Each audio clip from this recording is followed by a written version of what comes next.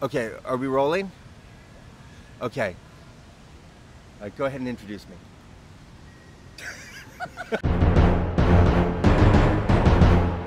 It's me, you know me, I'm Josh, and this is Vanessa. You probably know Vanessa, and if you don't, it's Vanessa Grant. And Vanessa's gonna just give us the quick 1-2 on who she is, what she's all about, and what she's doing here at Salesforce DF21.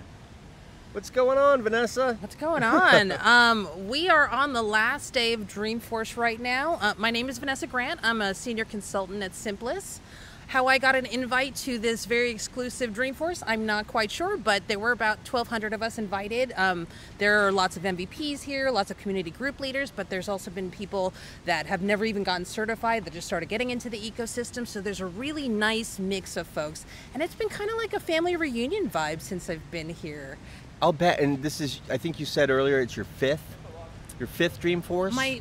My third Dreamforce. Third Dreamforce. Okay. But this is the first one that I feel like I'm doing properly, where I came as a customer previously, and so I was just going to sessions and doing demos and yes, what can I do to add value for the company? And this is the first time where I'm really connecting with folks that I've been communicating with over the course of the last year, particularly with the pandemic. Everybody's been virtual, and so those connections that we've made with people in the ecosystem kind of been the only way to connect with people and network, and right. All the community groups have been virtual for the last year. So I've been doing community groups in India and New York right. and Florida, whatever.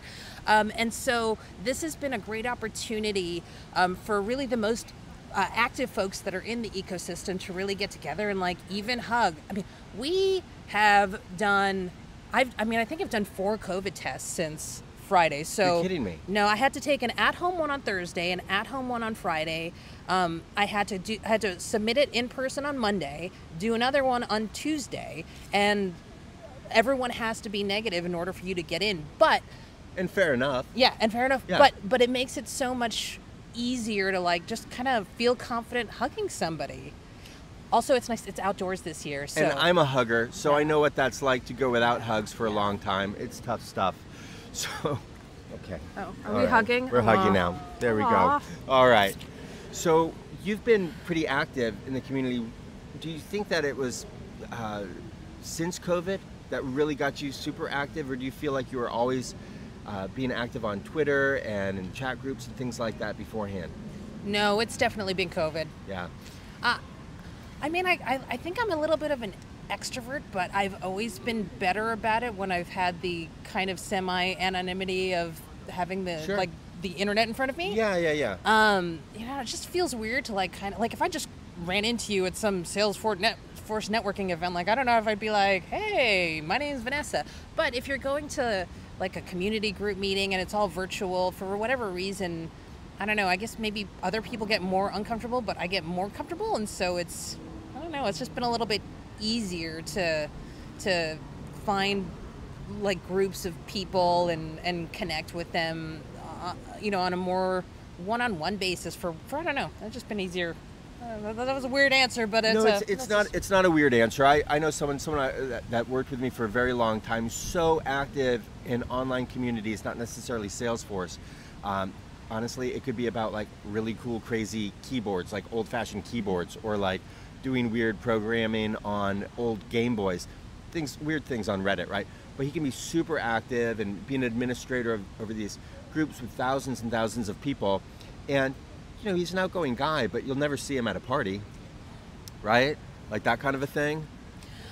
Yeah. Although you seem like you might like a good party. You know what? As long as I know other people in the room, then I'm okay. But if it's a room full of people, especially if it's a room full of people, especially folks that I think on a professional level, I get intimidated really easily by people that know a lot.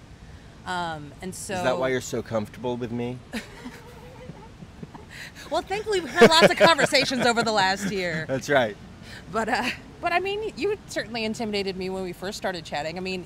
Even when we started going on Clubhouse, every time I spoke, that's one of the things, you can't hear it on the phone, but I would be shaking. Really? Oh yeah. That's shocking to me. You always seem like you got it.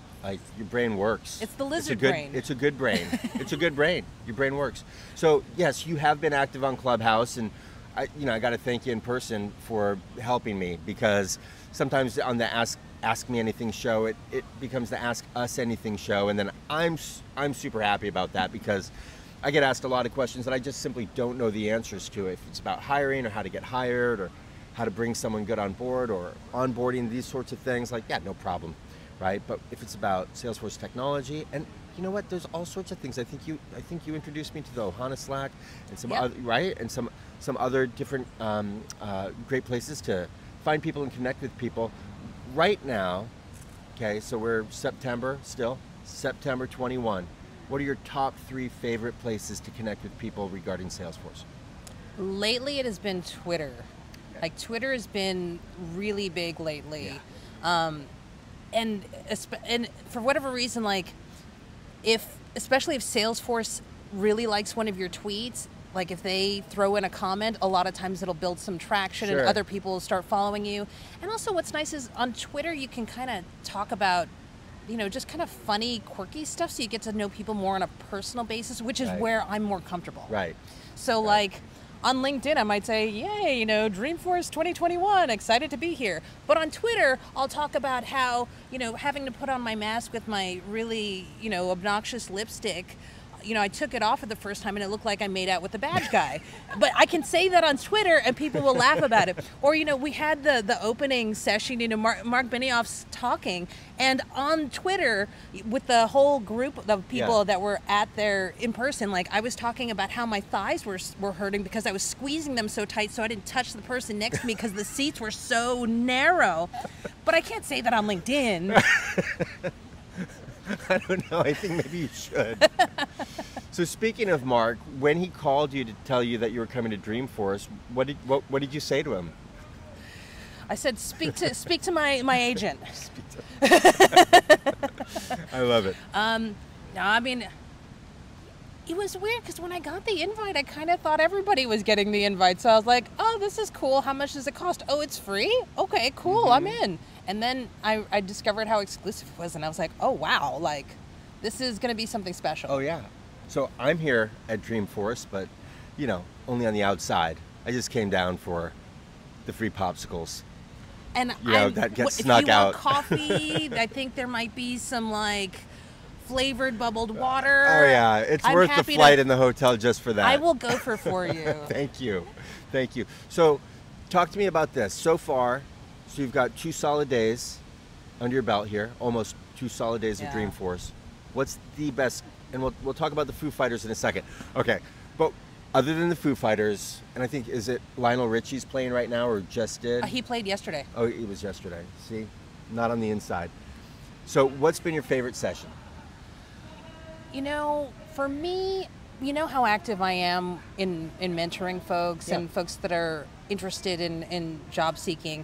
And so I've really enjoyed Stacey Whitaker's sessions. Like, she did one yesterday for job seekers on LinkedIn and resume tips. And then today she had one that even applied to me as far as how to overcome imposter syndrome. Right. And so we've talked about that on yeah. Clubhouse before. Yep. And so I've been directing a lot of the, the talent stackers that I've seen here, or, my mentees that I've seen here, to those sessions. And I'm happy that they even have those sessions here where it isn't just like, here's the architect lounge and let's talk about MuleSoft. Like there's something for everyone, even at an event where it's only like 2 days and not a bajillion sessions. Right. I remember when we were talking on Clubhouse about imposter syndrome once, and I think you were on that session, and someone said, always remember, you get to own all of your accomplishments, not just all of your mistakes, not just all of the things that you haven't done yet. You get to own that too. That really, clearly that stuck with me because I might have even written it down, and so now I remember. But was there one tip in one of Whitaker's sessions that really stood out, like, oh, I hadn't thought of that before, and you'd like to share it with people watching Josh Force right now? I really enjoyed that she recommended putting down a list of all of your accomplishments, and it was similar to what you just said, Okay. where it's not a matter of just thinking about all the things that where you failed. It's okay, these are the things that I've accomplished, and there's a reason why I'm here. Like, right. if I got this job, right. and I was honest in my job interview, they already know where I'm at, and I don't. There is no boundary necessarily to be allowed to speak on something. Yeah. Like, you are where you are, people know where you are, and they still decided that you were worthwhile to do whatever presentation or to speak on it. And so getting down those accomplishments and really focusing on them and being like, don't look at, actually she said something I thought was really interesting. She said, even if you've only had 1 year of Salesforce experience, don't go, oh my God, I've only gotten a year of Salesforce experience. You think, oh my God, I've got a year of Salesforce experience, which is more than I had last year, and this is where I am, and look at how much I've accomplished in this year. Exactly, and one of the great things about having that first year of experience in anything is it's just like drinking from the fire hose, right? I mean, you're just absorbing so much information. What happens, though, for a lot of folks is they get the sophomore slump. You've heard of that. Yes. Right? Like they get a little bit of success and then all of a sudden they stop progressing as fast and they wonder why. Well, you know, it's just sort of that bell curve. It's like a lot of knowledge and it starts to taper off. But would you agree that there are some folks out there that might have 5 years of experience, but really it's only 1 year of experience 5 times? Oh yeah. Oh yeah. Absolutely. So for you, what are your keys to staying on top of things so that each year that you have under your belt is actually another year of better experience and growth for you? For me, I actually found that always having a certification that I'm studying for really helps motivate me, because it's almost like gamifying my own education. Sure. Where even if it's not something that I'm actively working on, just working on a certification, even just to get the general overall understanding of what those features are that are part of that certification will ultimately make me a better consultant. Yeah. And so I just keep working towards this, and that keeps me motivated to keep studying. So even if it's on something that I might not need until next year, I'm always studying something. Yeah, I think that makes a lot of sense. I know for me, I'm very much the same way. I'm not going to go out jogging unless I've got a race to go run, right? Which has been years. So I'm not jogging.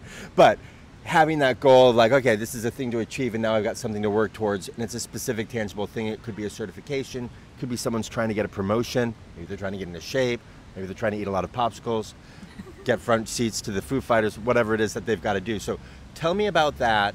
Tell me about the Foo Fighters. I mean, you told us a little bit already, but I mean, you got to do the pre-show. What was that like? So I threw out into the universe on Twitter that I was Foo Fighters' biggest fan and I would be at Dreamforce, and Salesforce ended up reaching out and saying, hey, would you like to be part of the pre-show? And I said, I would be honored. And so they did a little interview with me, just discussing, you know, what songs I would want to hear, or they had me do, you know, if you could look into the camera and give a message to Dave Grohl, what would it be? And thankfully, I think I nailed it. And what was that message? Oh gosh, I don't know. It was from the heart. It was, Dave, I love you. But I went through the pre-show, and it was nice, and even people on LinkedIn were like, oh my God, I was watching with my husband and I saw somebody I was connected with on LinkedIn on TV and you did so great. And I was like, I hope I wasn't too dorky, but thank you. What ended up happening, because it was right before the show, I got out into the audience and I realized that like the crowd had already filled in, and so I couldn't get my magical spot front and center in the stage. But people started turning around and they're like, there's Vanessa who is the super fan that we all know about because she had said something on Twitter. The real Vanessa Grant. Yeah, the real Vanessa Grant. Now, it wasn't I was wearing the t-shirt. You can tell how big a fan is by how obscure their t-shirt is. Right. And I was wearing the t-shirt for Dave Grohl's barbecue catering company. Okay? So nobody else would know that except me, who is the Foo Fighters super fan. So as soon as I got there, like, people saw me and were like, it's Vanessa Grant. And everybody parted and were like, you go straight up front and center. And it was like chills almost I got from the Ohana really delivering, everybody looking out for me. Right. That's amazing. And before you were talking about speaking, we talked a little bit about, speaking engagements and things like that. You've got a speaking engagement coming up. Tell us about that. And where is it and what's your subject matter? I'm going to be doing a session with Tracy Green next month at Tahoe Dreamin'. I think it's called Avoiding Design Debt and User Frustration. Okay. Is that late October or late November? Late October. It's like 21st, 22nd, around there? I think it's the 28th. 28th, okay. And you're going to be there, right? I'm going to try and be there if I can. Depends. I've got a band I might need to see instead, but we'll see. I'm just joking. I'm going to try and be there. But so what's maybe a key point, if people can't get to that session, what's maybe one of the key points that you're going to be really covering deeply? I think it needs to be part of every Salesforce professional's just the definition of done needs to include user experience design. Yeah. It's not worth making unless users are going to want to use it. Right. And so I think especially when you're consulting, when you're gathering business requirements, you can pass it off to somebody who's configuring or developing, and it's very challenging to put in acceptance criteria or business requirements that the user needs to want to actually use it. So I think incorporating user experience design, where the field should be, how the navigation is going to be, what's it feel like end to end, right. The error message, even down to the error messages. I think that is you design with people in mind rather than business requirements in mind, and I think ultimately that leads to better solutions. Absolutely. Well, I couldn't agree more. I mean, bad UI, bad UX. It's literally like having some like really okay room that's functional. It's like having a kitchen you never want to go into, right? Exactly. Like you don't know where the frickin' knives are. Like it's a nightmare. And you know what? You only have an opportunity to have a first impression once. And when you debut something to users and they go like, I have no idea what I'm looking at. How do I get to that thing? Yeah.